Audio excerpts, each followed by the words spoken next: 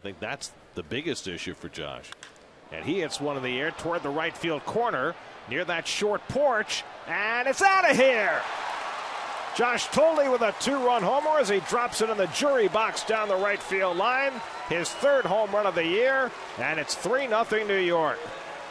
Well, that is the one place in this ballpark you can hit a cheap home run.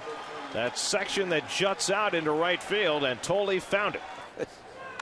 A rip down the right field line. That's a base hit for Thole, and that'll bring home Pridey. So Josh Thole drives in his 3rd run of the night, and it's 4-1 New York. Line shot toward the middle, and Hudson can't handle it, and Thole is safe. It's a base hit for Thole, and he's now 6 for 6 against Harang.